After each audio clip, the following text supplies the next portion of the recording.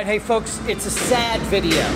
There's no cool guy action B-roll montages rolled on this. It's a somber, heavy video in that I hate the product I'm reviewing, I hate that it exists, but it might actually be a good idea for some of you that are living behind enemy lines in states that are really against Second Amendment stuff. This may be a way to sidestep a whole lot of stuff, and so I'll walk through it. It's worth mentioning.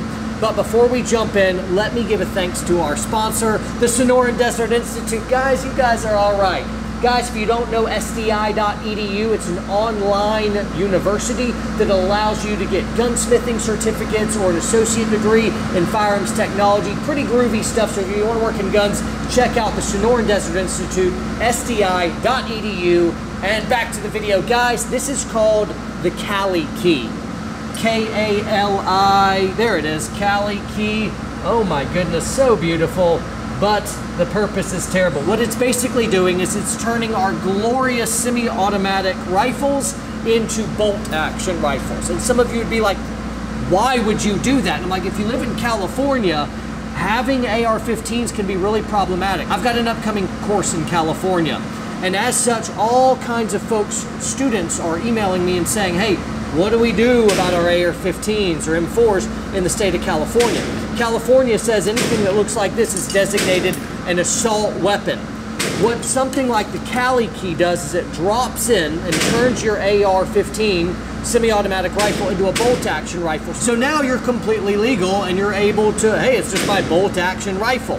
But with one quick little switch, you can have this on hand and you're able to go semi-automatic, or hey, no, check it out, bureaucrats, I am compliant. So you live in a different state, you roll across the border and like, boom, semi-automatic. And then you go into California and be like, back up off of me, big brother, I'm complying, right? So basically what's happening is you're taking an existing bolt, you're taking the part off where the gas tube runs in, and you're replacing it with this goofy business right here. Looks really, really weird, right? Just to compare it to another bolt, here you go. See the switch out? Quite weird, but really it's just these two Allen keys replaced, and you pop this piece on, and then you pop this piece on. This right here, pretty goofy, ends up sliding in like this. I didn't read the directions, so this actually took me a while to figure out, and it all becomes one piece like so. This just drops into your rifle now, and now it is basically a bolt-action rifle. You can switch it pretty darn quick if you chose to. So anyway, there you go. We will go ahead and drop this in my gun. It's got a Law Tactical, so I've got one extra little part there.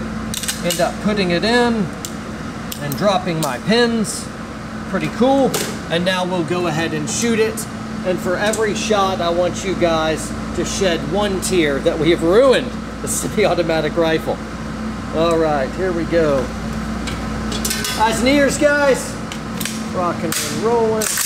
All right.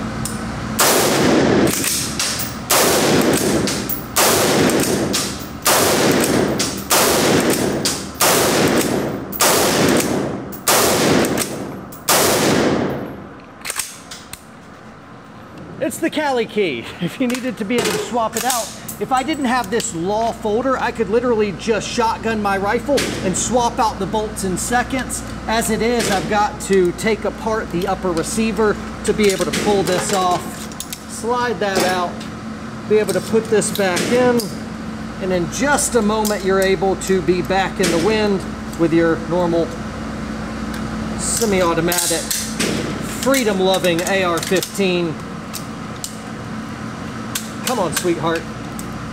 Sometimes when your guns don't go back together, you gotta coach them and say sweet things like, sweetheart.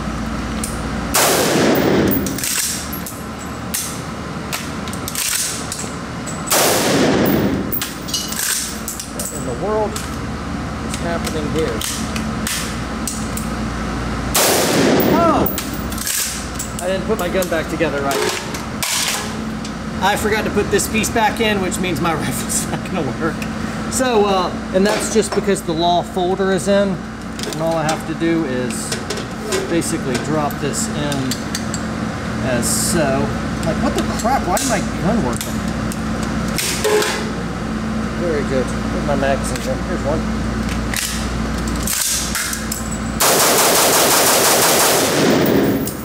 All right, and I'm back to semi-automatic. Not bad at all. Guys, if you want to buy just the Kali key piece, I forget what it is. It's somewhere between 60 or 80 bucks. If you go ahead and buy the bolt and have a dedicated piece like this, it's somewhere under 200 bucks, 160, 200, something like that. I'll have links down below for you guys so that you're able to check this out. But if you live in a state that really hates semi-automatic AR-15s, this could be a way that you don't have to make a featureless rifle and basically destroy the functionality. It's just a quick swap out. So this is what I'm taking to my California rifle classes upcoming, and you better believe I'll have an extra bolt just hanging out with me in a range bag. So that's all I'll say. Make sure you like this video, even if you don't like the concept of a Kali key. Remember, I'm on your side. I don't like it either, but here's to sticking it to the man, right? Love your country, love God, love your wives, train hard, train smart. Visit the Sonoran Desert Institute if you would like to, and guys, I will see you next time.